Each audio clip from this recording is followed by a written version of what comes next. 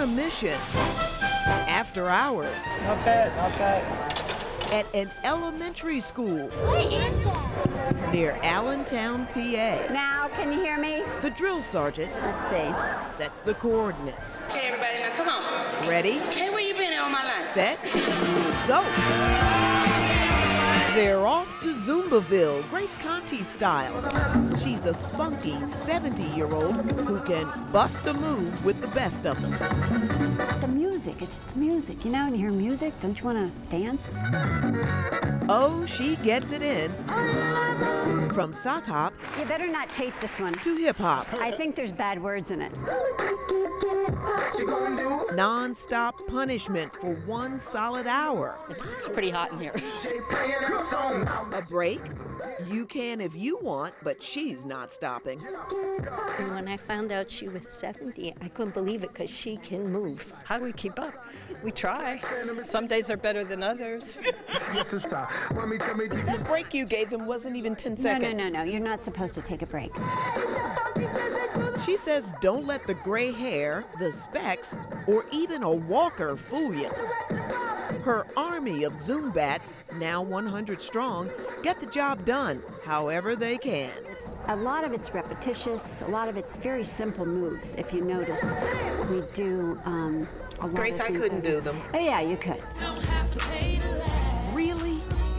Don't worry, she says. That's why I teach Zumba Gold, because Zumba Gold is for older people.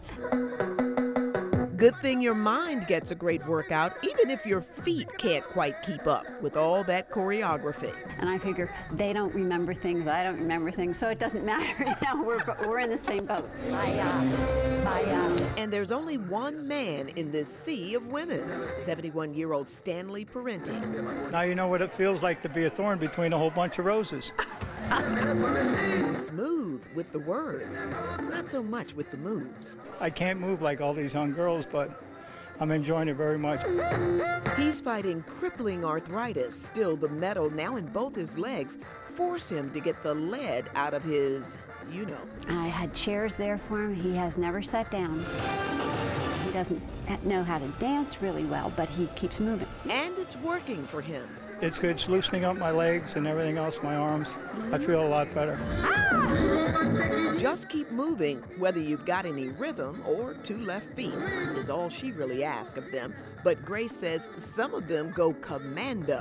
They do get wound up, and that's what happened to Karen. A broken foot? She was just trying too hard.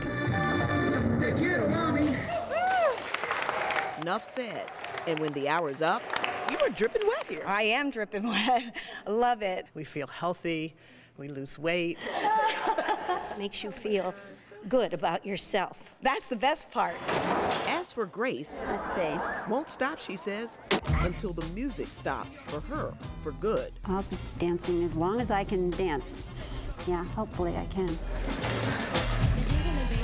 Go ahead, baby.